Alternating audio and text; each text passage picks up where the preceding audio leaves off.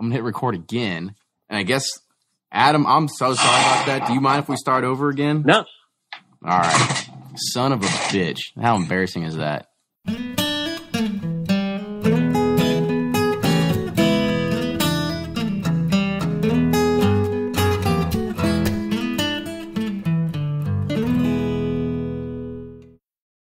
Always find what you love at Total Wine & More. With so many great bottles to choose from at the lowest price, it's easy to find your favorite Cabernet or a new single-barrel bourbon to try with some help from one of their friendly guides. And with every bottle comes the confidence of knowing you just found something amazing. With the lowest prices for over 30 years, find what you love and love what you find only at Total Wine & More. Curbside pickup and delivery available in most areas. Visit TotalWine.com to learn more. Spirits not sold in Virginia and North Carolina. Drink responsibly and be 21. From their bar to yours, Chad and Sarah of the popular YouTube channel It's Bourbon Night bring you their favorite at-home old-fashioned mix with the new Elemental Elixir's Golden Hour Syrup. It's a custom-made syrup with notes of bold black tea, warm spices, and orange zest. All you need is your favorite whiskey and ice. No bitters needed. One bottle makes 16 drinks, so that's only $1 a cocktail before you add your own whiskey. They can also be enjoyed in other cocktails or spirits, mocktails, coffee, tea, and anything you can think of.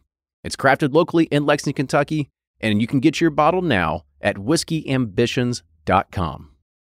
Ed Bly and Rising Tide Spirits are back again with a new release of Old Stubborn Bourbon. And this release of Old Stubborn is a premium hand marriage of 10, 11, and 12-year cask strength, barely filtered pot still bourbon. It comes in at a staggering 123.8 proof. And the flavoring grain for this one, which the last one was wheated, but this time it's now rye. Rich, sweet, and bold with a long finish that's sure to be another eye-opener.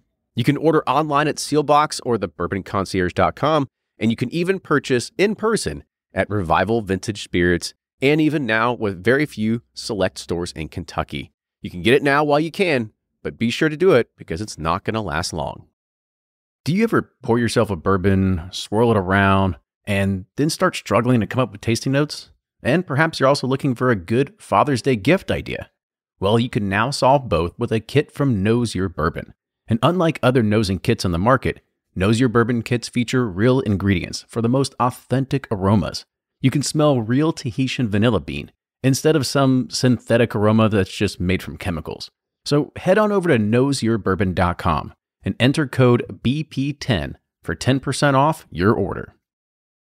Play Whiskey Wednesday Round 11, the memory game. Until June 26, each week you can win one of our 12 incredible grand prizes. Select 2 doors at checkout, and if they match on drawing night, you'll win that bottle. Not a match? No worries. You still score a Weller 12-year. Every $5 ticket gives you 5 chances to win, including 4 weekly bonus prizes. Get your tickets now at give270.org. Charitable Gaming License ORG 0002703.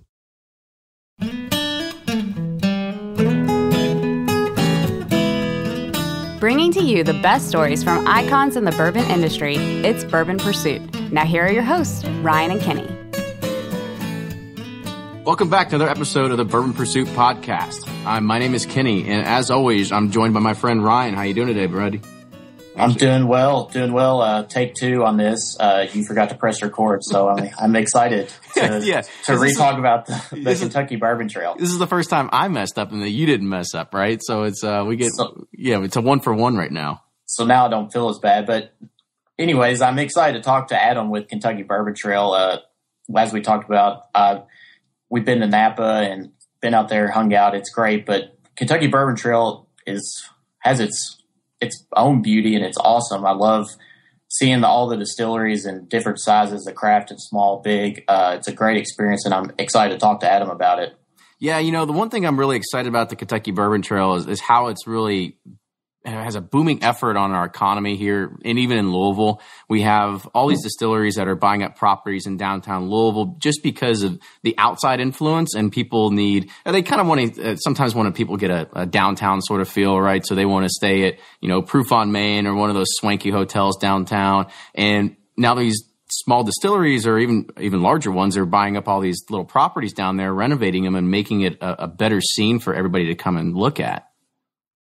Yeah, it's pretty cool how much tourism it's brought to our state, and we get to show it off. Like, we're here, we're proud of it, but not everybody usually thinks Kentucky. They're like, Kentucky basketball, we hate them, and they're rednecks. So it's cool to kind of get to show off, the bourbon, the horse country, and just Bernheim Forest, like all the beauty that we have here in this state. Yeah, and I mean, the one great thing I really like about the Bourbon Trail as well is that there's a lot of diversity, and it's not going to be something that you can do in a day. It's something that you've got to really plan out.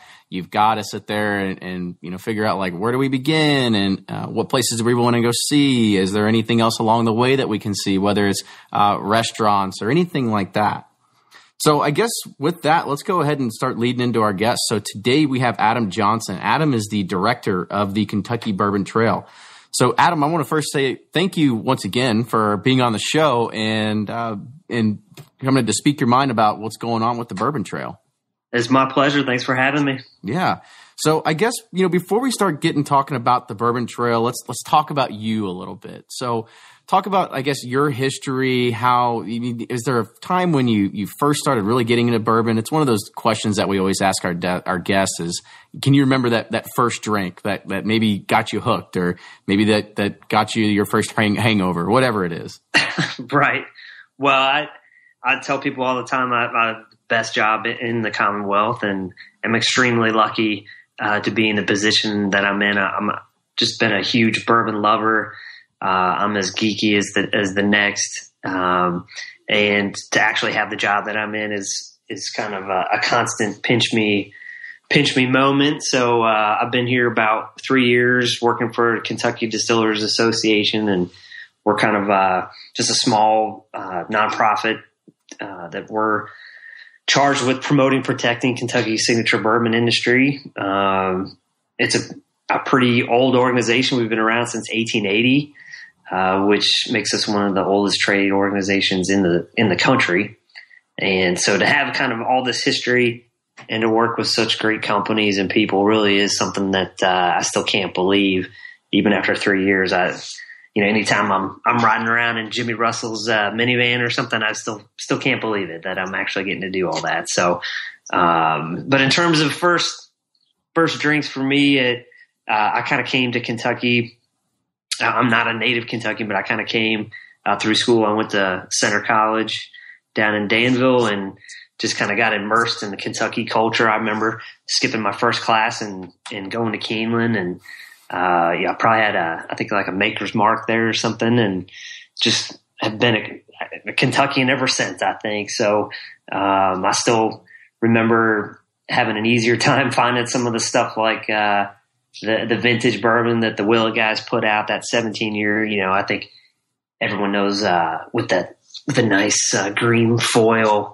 I remember picking up a bottle or two off the shelf and thinking, oh man, this is unbelievable. So I think those are some of the first experiences I had, and just have been more involved in the bourbon industry ever since I kind of came through my role through tourism. So that's really my background.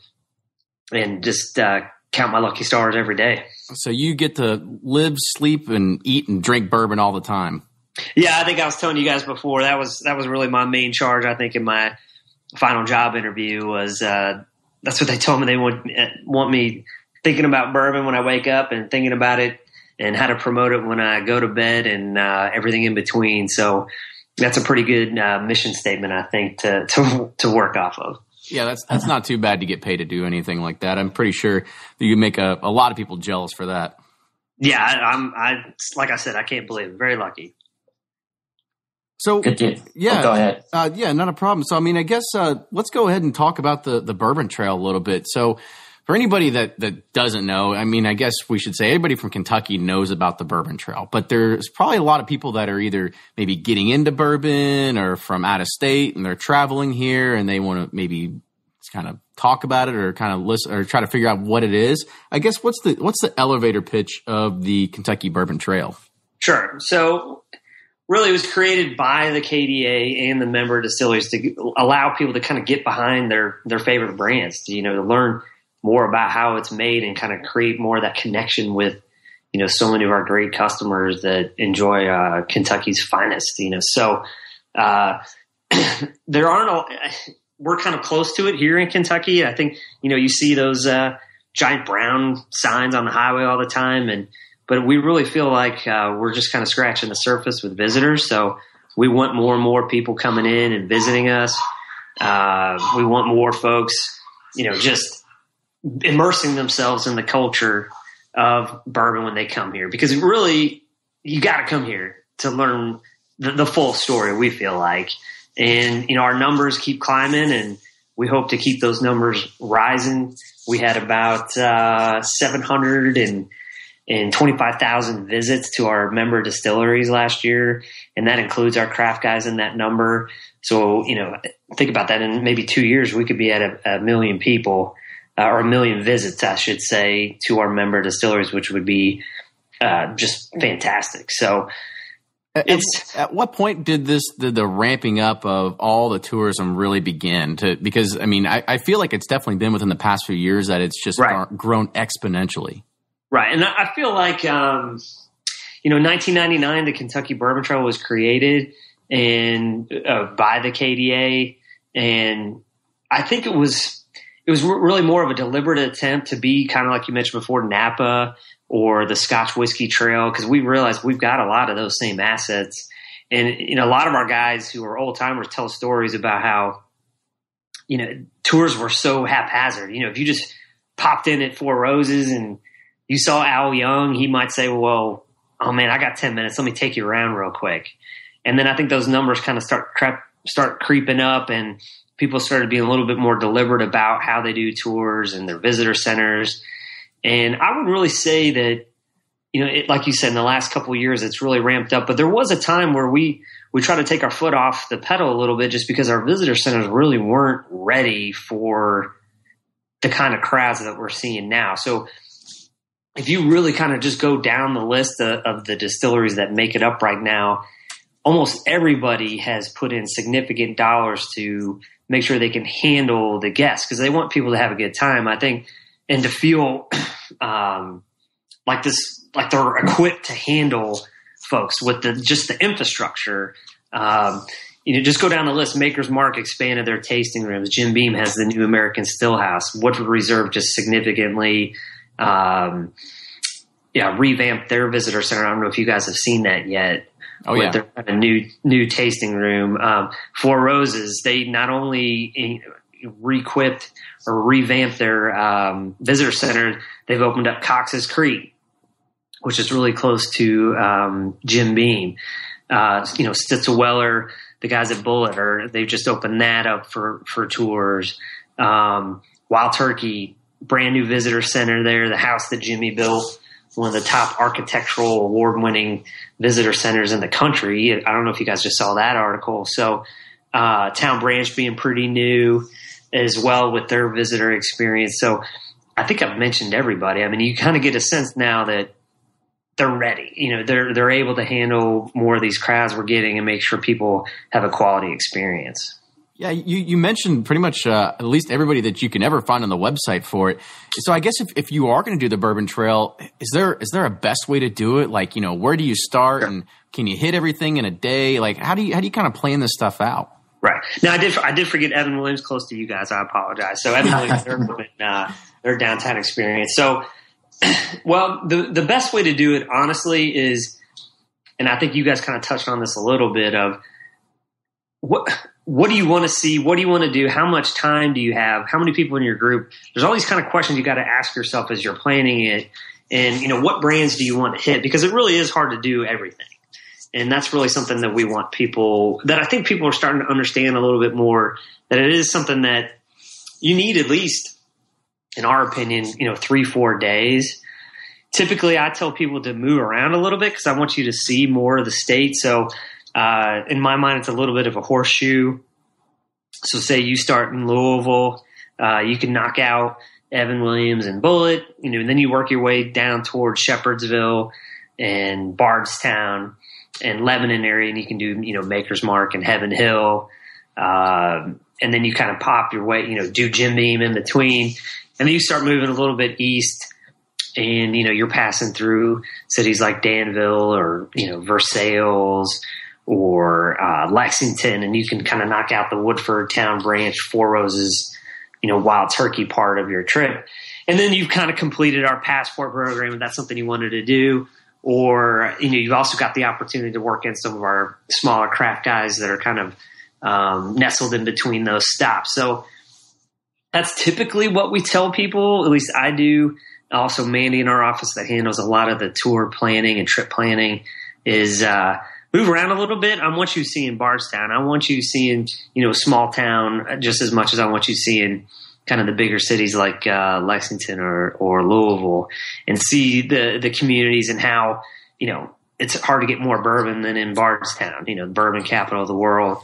Or you're going to see, small towns like Danville or Versailles or Lebanon or Shepherdsville, so that's about a standard answer for us. But typically, it usually starts with us asking a million questions, because this isn't a one-size-fits-all type trip.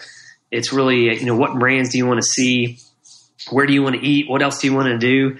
Do you care about history? Do you care about horses? There's just so much that we typically like to ask somebody. So we almost prefer to talk to you on the phone more than anything. So it's not really just about bourbon, right? I guess it's more about getting the full Kentucky experience. Yeah, for sure. I mean, obviously we think bourbon is the hook, and that's what pays the bills for us. Don't get me wrong, but we definitely think there's so much more to your trip. And whether it's going to some of these great bourbon bars or staying in these bourbon-themed hotels or seeing some of the history and horses and other museums we have to offer, it's really what's making us more of an attractive location for people to make trips. I think we're really becoming much more of a popular destination for leisure travel because of these great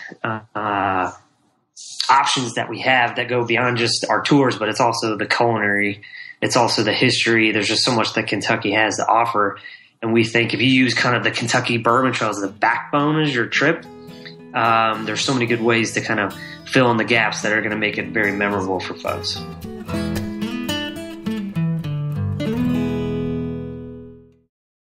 If you're anything like me, then you can't get enough about bourbon. And that's why I'm a subscriber to Bourbon Plus magazine. Bourbon Plus is a quarterly publication that tells the stories from the heart of bourbon, the farmers who grow the grain, the distillers who labor over the process, and the people like you and me who raise their glasses to celebrate it all. Subscribe to Bourbon Plus magazine today at bourbonplus.com, that's PLUS.com, and use code PURSUIT at checkout for $5 off your subscription. Shopify's already taken the cash register online, helping millions sell billions around the world. But did you know that Shopify can do the same thing at your retail store? Give your point-of-sale system a serious upgrade with Shopify. Shopify's point-of-sale is your command center for your retail store. From accepting payments to managing inventory, Shopify has everything you need to sell in person. And with Shopify, you get a powerhouse selling partner that effortlessly unites your in-person and online sales into one source of truth. Track every sale across your business in one place and know exactly what's in stock.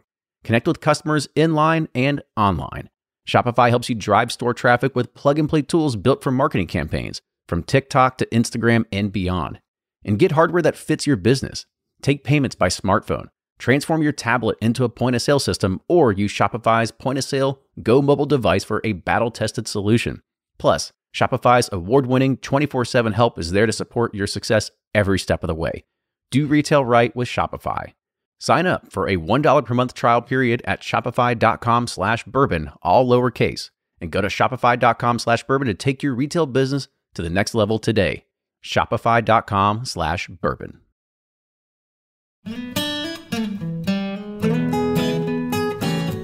So there's another thing that you mentioned, you said craft in there. So you go on the website and you kind of see there's the Kentucky Bourbon Trail, and then you have this kind of craft tour. So I guess kind of talk about what's the difference between the two. Can you intermingle them, or is it right. two separate things? I guess if anybody wants to go and see, like, what do you think the right approach would be?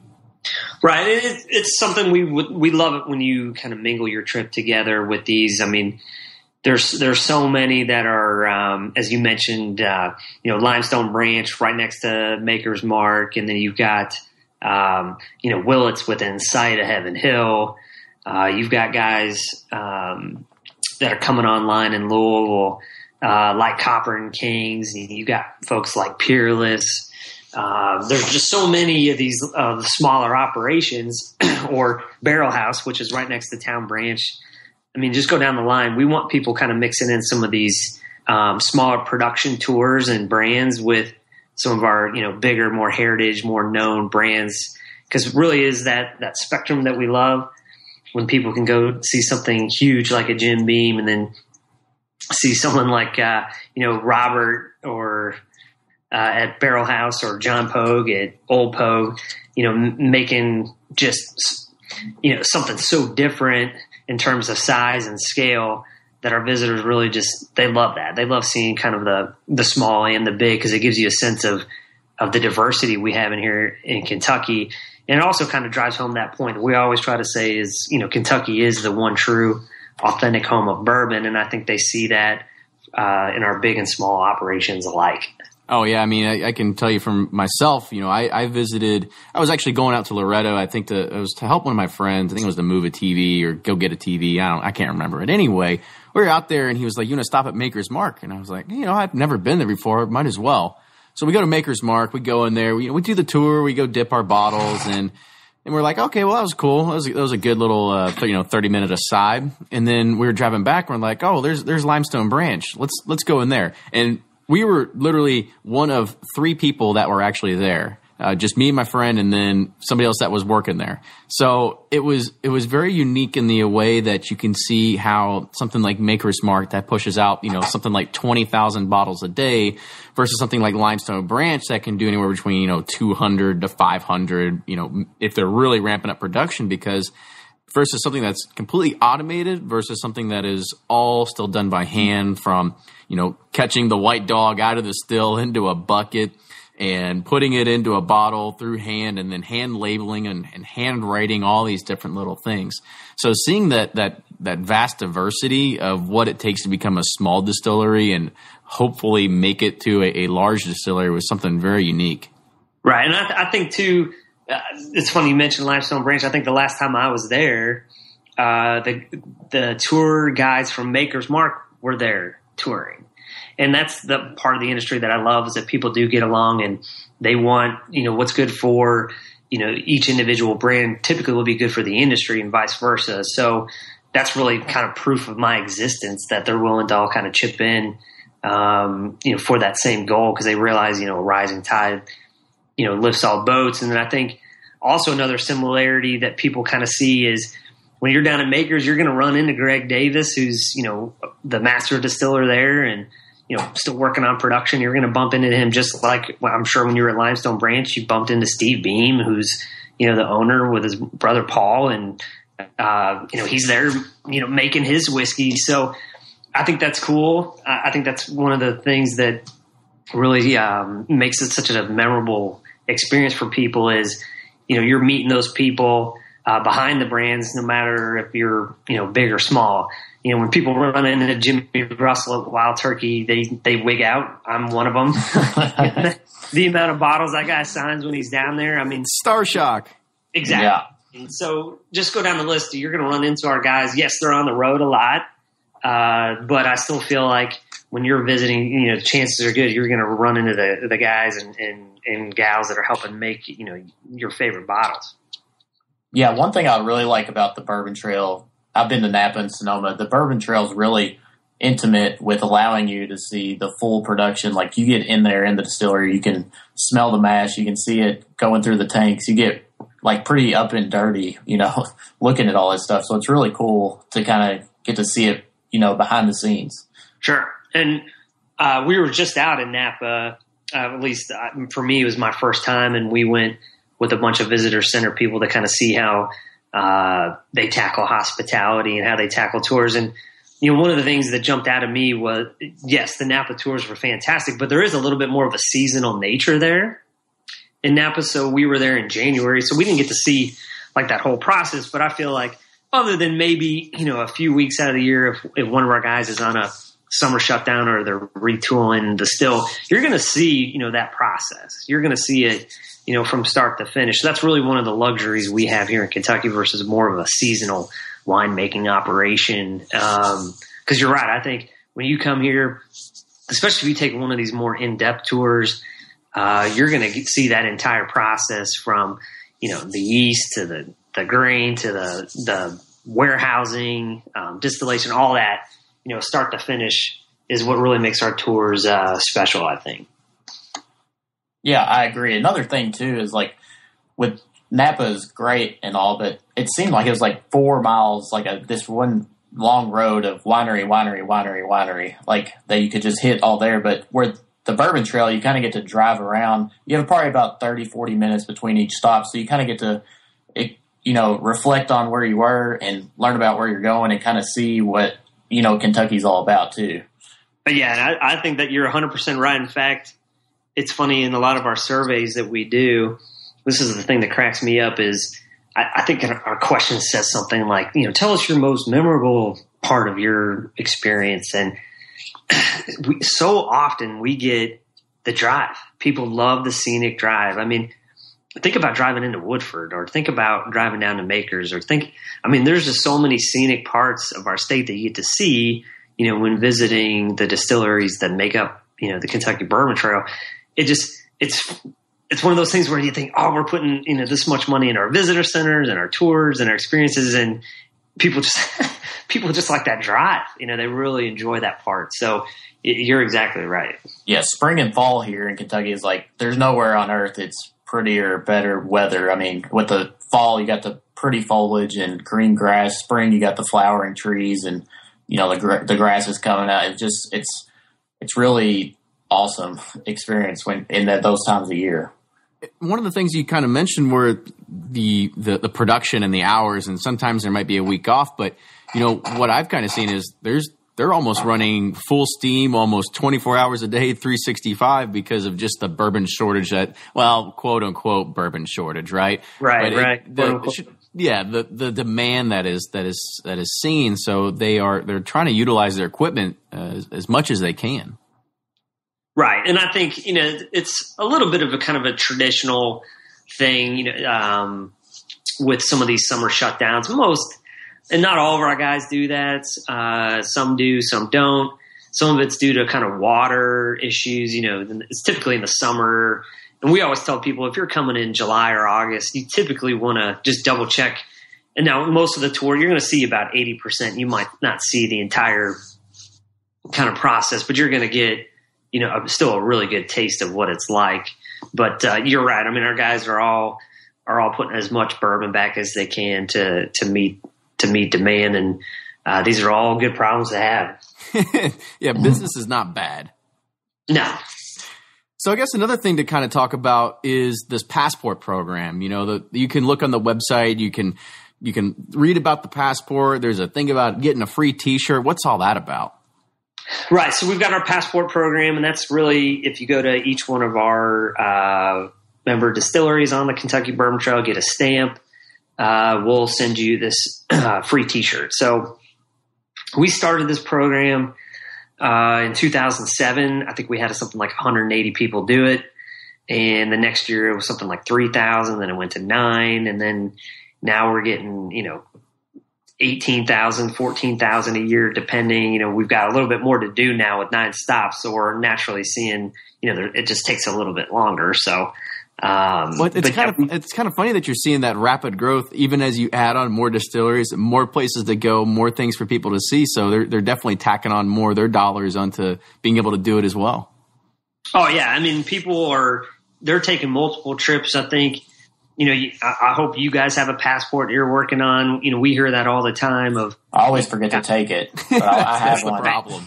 People say that. And we have so many ways of honoring your trip. If you went and you send us pictures of you standing next to Chris Morris at Woodford or whatever, we assume you're there. There's ways that we can help people who forgot it. But really, it was really kind of designed to drive people to the distilleries because there really is no start or finish to the Kentucky Bourbon Trail. We say that all the time.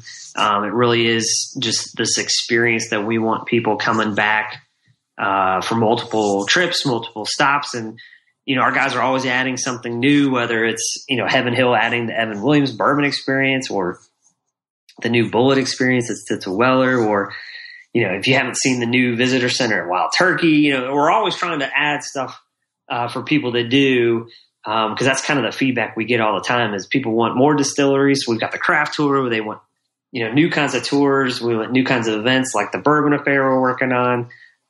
So, we're always trying to make sure we take care of our new guests, but also our guests that have been a couple times. We always want something new for them to do.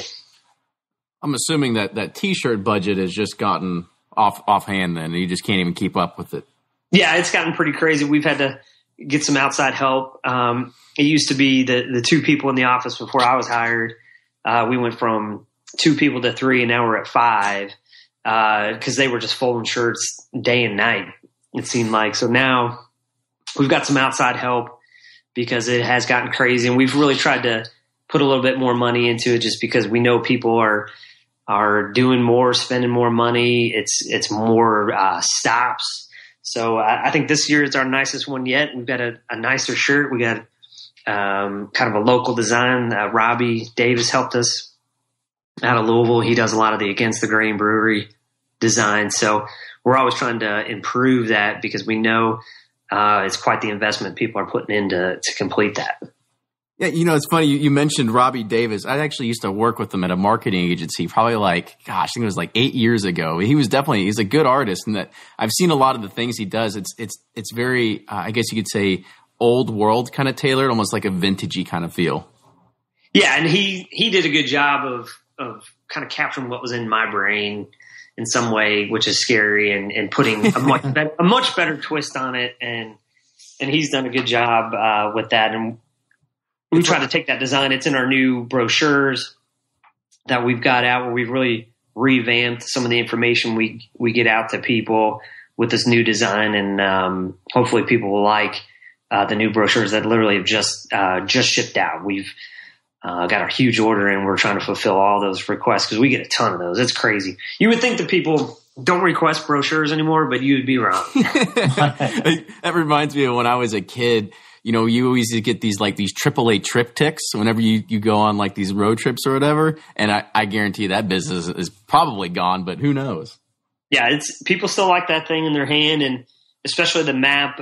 We tell people all the time, man, when you drive down to Makers, your cell phone's not going to work very well. And so it's good to have a map, and we really try to accomplish that with this new design because you are on the road a fair bit. Like you said, Napa, I feel like it's all down that one road, but you got to get on some nice country roads here in Central Kentucky when you're out on the Kentucky Bourbon Trail for sure. Yeah, or you can just hire mid-julep tours and be, safe and fun. Don't have to worry about driving. Exactly. Yeah, mid-julep tours and R&R Limo are 2 big transportation partners. They do a great job of getting people out safely and where you just don't have to worry about anything. And because, like I said, if you haven't driven to some of these places, you might think, where am I? And they take all that guesswork out of it. Oh, yeah. And so, Ryan, I just remembered this. So next time we forget our passports, there's actually an app on the App Store that you can actually have your digital. Right. You can actually have your digital passport on you, so we can just quote unquote get that stamp when we go in there. Exactly. Awesome. I never forget my phone, but I always forget other stuff. Well, yeah, phone, keys, wallet. That's exactly the only thing you have to remember when you go out the door. Absolutely. So there's another thing on your website about biking the trail. Is that something that you've seen a lot of uptick in with, I guess with this whole, eat healthy and be healthy sort of mindset that everybody drink healthy. Drink healthy. That's what bourbon's there for. Exactly. Yeah, we've seen a good number of folks that wanted that option, and we've got some help from the Bluegrass Cycling Club. Really helped us put that together. We're kind of tweaking it around because we've added so much that some of those guys aren't as easy to get to by bike, and so we're actually kind of tweaking that as we speak to try to update that a little bit more because we typically try to give people the most beautiful but also the safest route. And what's funny is actually the folks who use it the most are our motorcycle folks. I tell you what, I would think we have to be one of the gold standards of motorcycle trips in the country based on the feedback we get from groups that have their bikes around to the distilleries. I mean, people love it. And they use some of those routes, particularly like, say, Steel Road, kind of the Wild Turkey Woodford part of of the Kentucky Bourbon Trail. Though it's those type of areas that people are they can't believe it. If you've ever taken Steel Road, you won't forget it. It's just so beautiful back there. I mean, it's another reason why the Bourbon Chase is so popular. There's a reason Mike ends the race the way he does in that neck of the woods. I mean, it is gorgeous where you get to run. Same thing with biking. People just can't believe it. And so the distilleries have tried to kind of accommodate kind of that sector of visitor a little bit more because it has become increasingly popular. Yeah, I was going to ask if you are affiliated with the Bourbon Chase. That was my first experience seeing all the distilleries. I participated in it. It was awesome. I'll probably never do it again, but I'll just drive from each distillery instead of running, over a couple hundred miles. Yeah, my wife did it once. I've done it twice. And she's like, I don't think I need to do it again, but it's one of those races.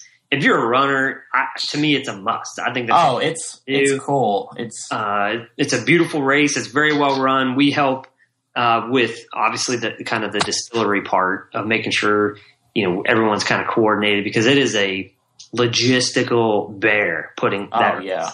If you can only imagine, and Mike Kuntz, who owns and runs the race, he does a great job. His whole team. So that's a great event because it brings in people from all over. I mean, all over. And we really like the fact that it really exposes people to the distilleries and different brands that they may not have already experienced before.